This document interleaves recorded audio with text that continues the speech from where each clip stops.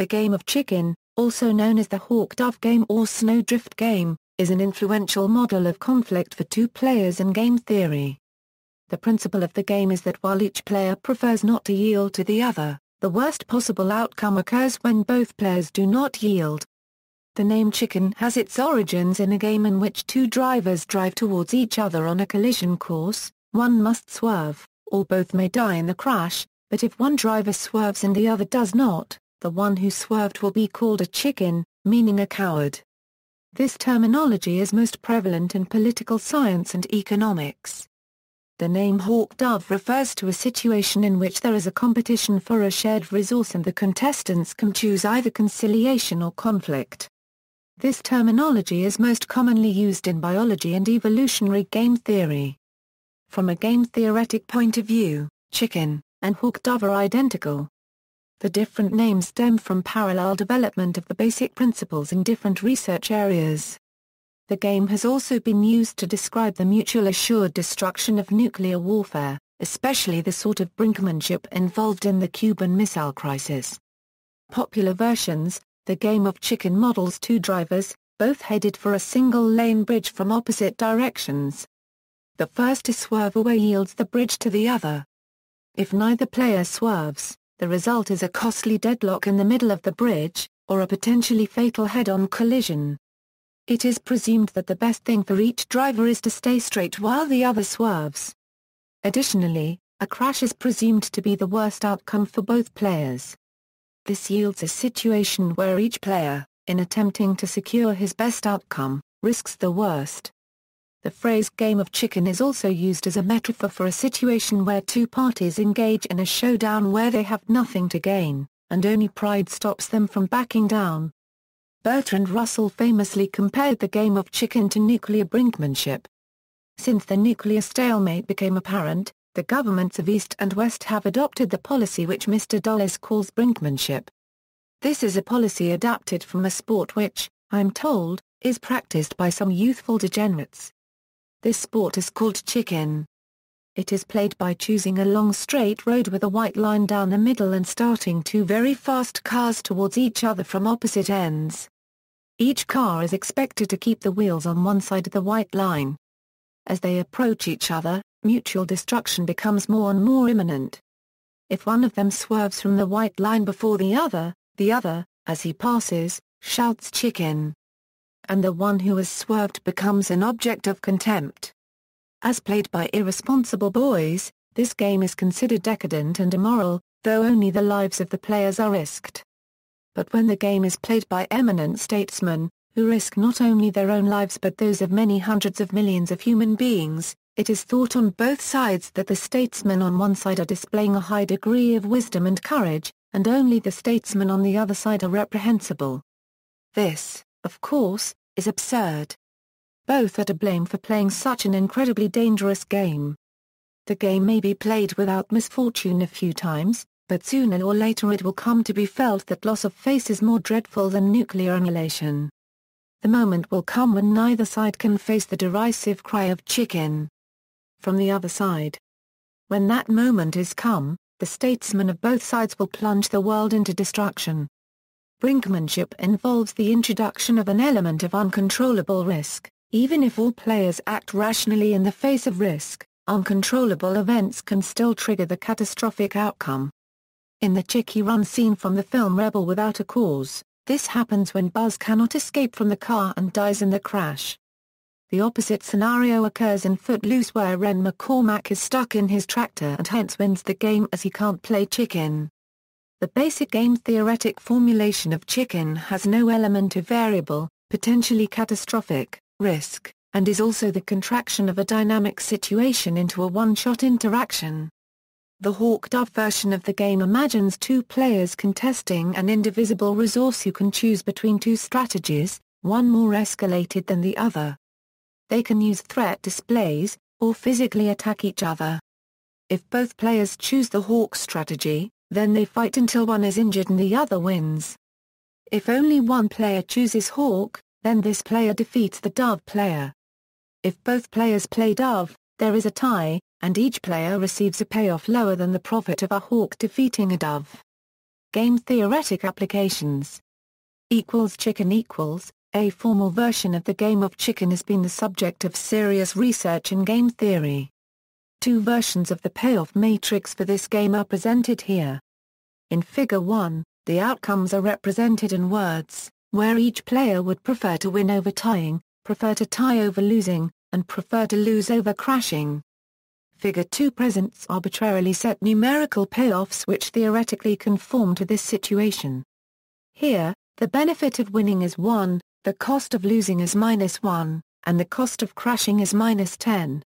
Both chicken and hawk-dove are anti-coordination games, in which it is mutually beneficial for the players to play different strategies. In this way, it can be thought of as the opposite of a coordination game, where playing the same strategy parity dominates playing different strategies. The underlying concept is that players use a shared resource.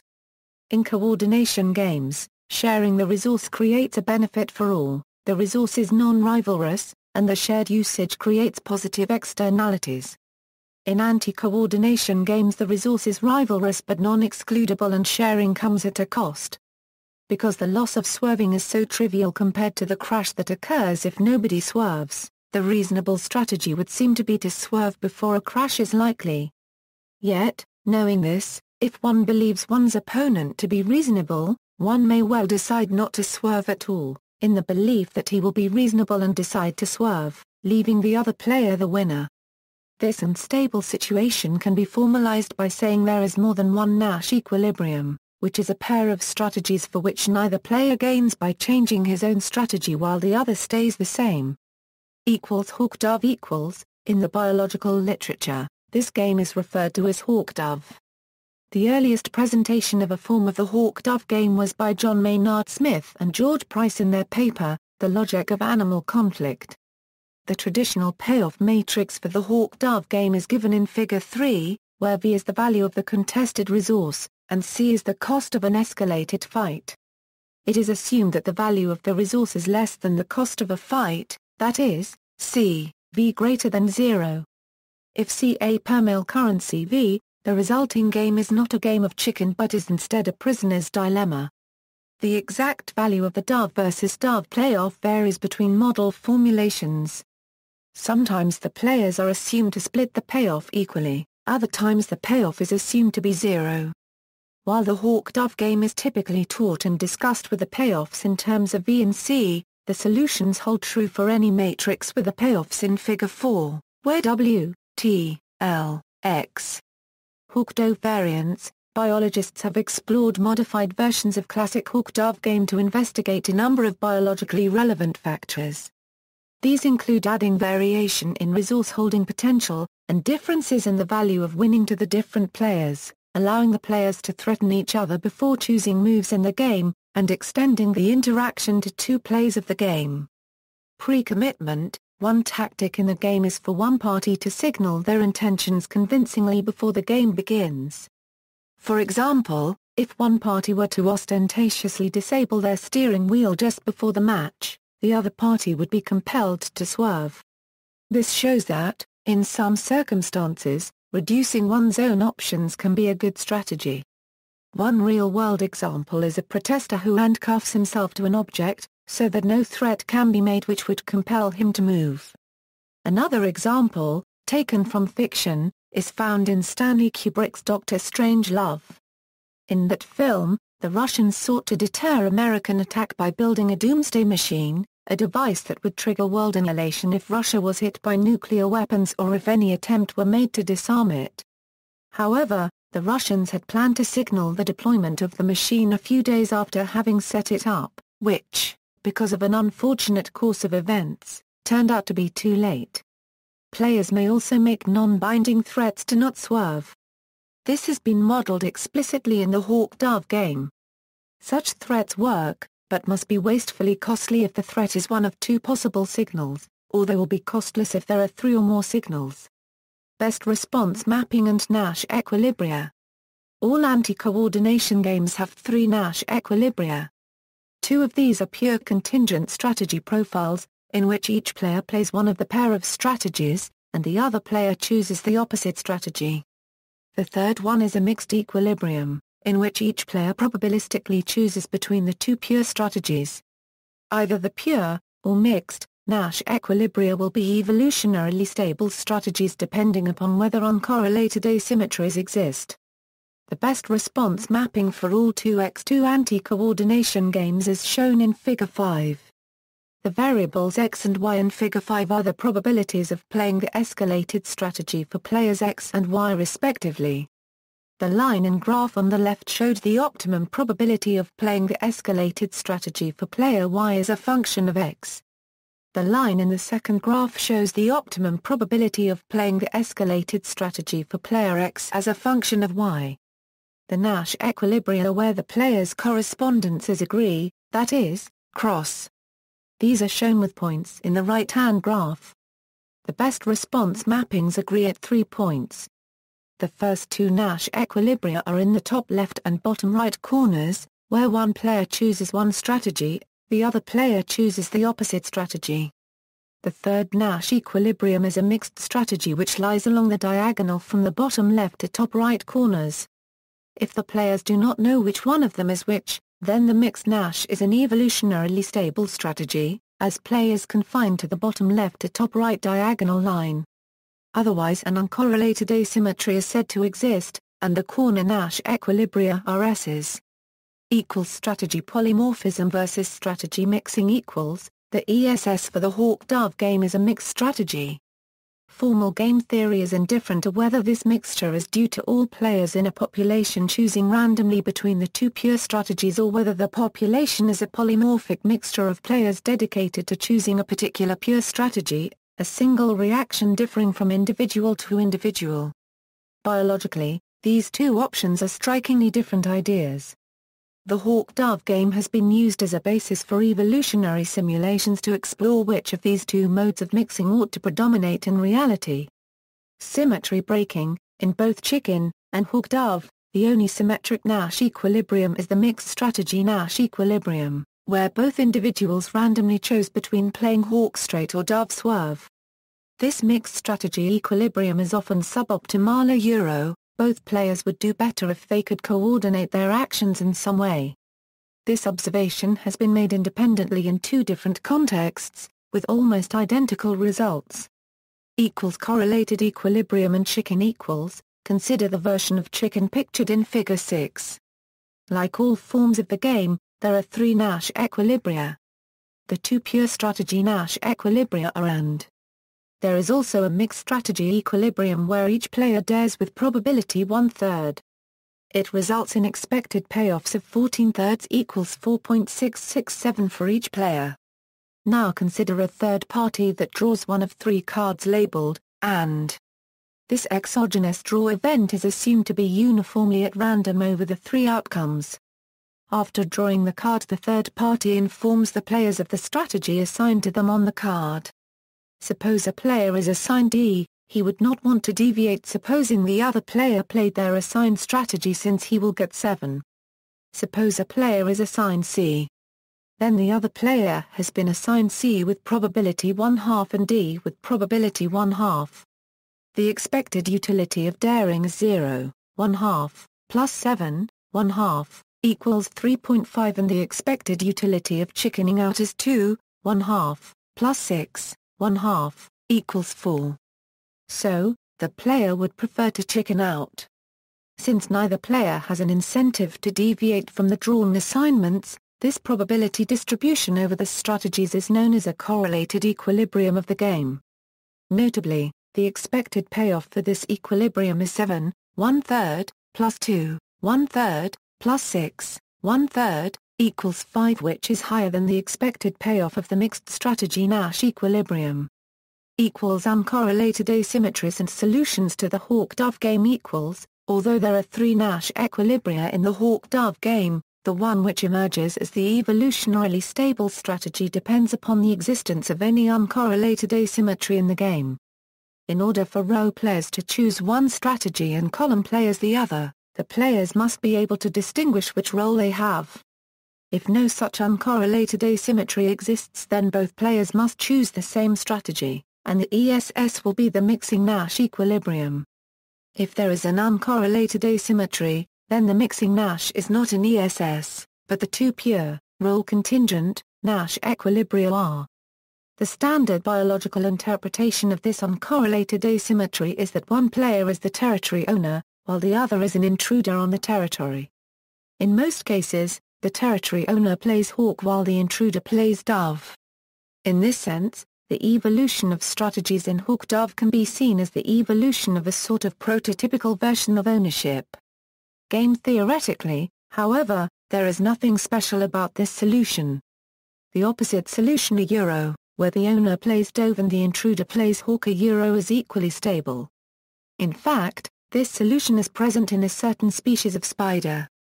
When an invader appears, the occupying spider leaves. In order to explain the prevalence of property rights over anti-property rights, one must discover a way to break this additional symmetry. Replicator dynamics. Replicator dynamics is a simple model of strategy change commonly used in evolutionary game theory. In this model, a strategy which does better than the average increases in frequency at the expense of strategies that do worse than the average. There are two versions of the replicator dynamics. In one version, there is a single population which plays against itself. In another, there are two population models where each population only plays against the other population. In the one population model, the only stable state is the mixed strategy Nash equilibrium. Every initial population proportion converged to the mixed strategy Nash equilibrium where part of the population plays hawk and part of the population plays dove. In the two population model, this mixed point becomes unstable. In fact, the only stable states in the two population model correspond to the pure strategy equilibria, where one population is composed of all hawks and the other of all doves. In this model, one population becomes the aggressive population while the other becomes passive. This model is illustrated by the vector field pictured in Figure 7a. The one-dimensional vector field of the single population model corresponds to the bottom left to top right diagonal of the two population model. The single population model presents a situation where no uncorrelated asymmetries exist, and so the best players can do is randomize their strategies. The two population models provide such an asymmetry, and the members of each population will then use that to correlate their strategies. In the two population model, one population gains at the expense of another. Hawk, dove and chicken thus illustrate an interesting case where the qualitative results for the two different versions of the replicator dynamics differ wildly. Related games brinkmanship chicken and brinkmanship are often used synonymously in the context of conflict, but in the strict game-theoretic sense, brinkmanship refers to a strategic move designed to avert the possibility of the opponent switching to aggressive behavior. The move involves a credible threat of the risk of irrational behavior in the face of aggression. If player 1 unilaterally moves to A, a rational player 2 cannot retaliate since is preferable to. Only if player 1 has grounds to believe that there is sufficient risk that player 2 responds irrationally, player 1 will retract and agree on the compromise. War of attrition like chicken, the war of attrition game models escalation of conflict, but they differ in the form in which the conflict can escalate. Chicken models a situation in which the catastrophic outcome differs in kind from the agreeable outcome, for example, if the conflict is over life and death. War of attrition models a situation in which the outcomes differ only in degrees, such as a boxing match in which the contestants have to decide whether the ultimate prize of victory is worth the ongoing cost of deteriorating health and stamina. Schedule chicken and project management. The term schedule chicken is used in project management and software development circles. The condition occurs when two or more areas of a product team claim they can deliver features at an unrealistically early date because each assumes the other teams are stretching the predictions even more than they are. This pretense continually moves forward past one project checkpoint to the next until feature integration begins or just before the functionality is actually due. The practice of schedule chicken often results in contagious schedules slips due to the inter-team dependencies and is difficult to identify and resolve, as it is in the best interest of each team not to be the first bearer of bad news. The psychological drivers underlining the schedule chicken behavior in many ways mimic the hawk-dove or snowdrift model of conflict. See also, brinkmanship, coordination game, fireship, a naval tactic of intentional suicidal ramming into an enemy ship, matching pennies, volunteer's dilemma, war of attrition, prisoner's dilemma. Notes. References: Bergstrom, C.T. and Godfrey Smith, P. on the Evolution of Behavioral Heterogeneity in Individuals and Populations. Biology and Philosophy 13, 205 231 doi, 10.1023 per r, 1,6,588,918,909. Cressman, A Evolutionary Stability for Two-Stage Hawk-Dove Games. Rocky Mountain Journal of Mathematics 25, 145 155 doi, 10.12161181072273. Deutsch, M. The Resolution of Conflict, Constructive and Destructive Processes. Yale University Press, New Haven.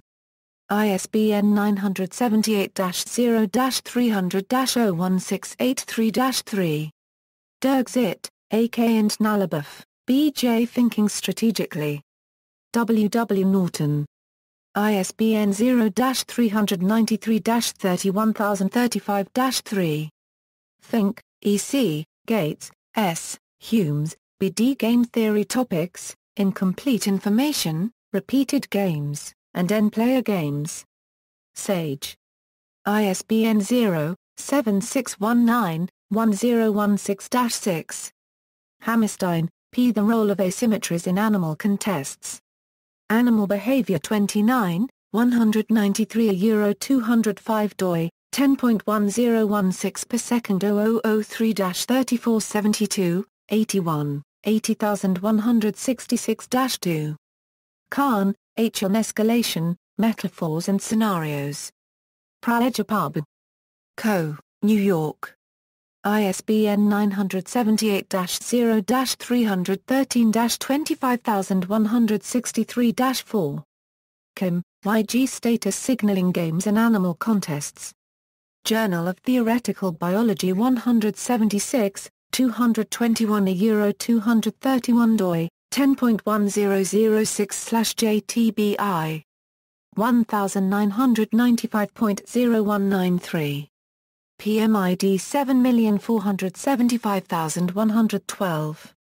Osborne, M.J. and Rubenstein, A. Course in Game Theory. MIT Press. ISBN 0-262-65040-1. Maynard Smith, J. Evolution and the Theory of Games. Cambridge University Press. ISBN 978-0-521-28884-2. Maynard Smith, J. and Parker, G. A. The Logic of Asymmetric Contests. Animal Behavior 24, 159 175 doi, 10.1016 per second 0003-3472, 76, 80110-8. Maynard Smith, J. and Price, G. The Logic of Animal Conflict. Nature 246, 15 18. Bibcode, 1973 Nature 246. 15 S doi, 10.1038/246015 AO. Moore, C.W. The Mediation Process, Practical Strategies for Resolving Conflict. Jossie Bass, San Francisco. ISBN 978-0-87589-673-1. Rappaport, A. and Chama, A. M. The Game of Chicken. American Behavioral Scientist 10. Russell, B. W. Common Sense and Nuclear Warfare. George Allen and Unwin, London. ISBN 0-04-172003-2. Skimes, Brian. Evolution of the Social Contract. New York, Cambridge University Press. ISBN 0-521-55583-3. Leibel, Jar Paragraph RGENW Evolutionary Game Theory. Cambridge, Massachusetts, MIT Press. ISBN 0-262-23181-6. External links. The Game of Chicken is a metaphor for human conflict. Game-theoretic analysis of chicken. Game of Chicken, a Euro rebel without a cause by Elmer G. Yanes. David M. Dykle, David Kane, James A. Wilson. Software Architecture, Organizational Principles and Patterns, University of Michigan, ISBN 978-0-13-029032-8, Michael Ficco. What Every Engineer Should Know About Career Management, CRC Press, ISBN 978-1-4200, 7682-0, David M. Dykle, David Kane, James A. Wilson. Software Craftsmanship, The New Imperative, Addison Wesley, ISBN 978-0-13-029032-8, Online Model, Expected Dynamics of an Imitation Model in the Hawk-Dove Game, Online Model, Expected Dynamics of an Intra-Population Imitation Model in the Two-Population Hawk-Dove Game.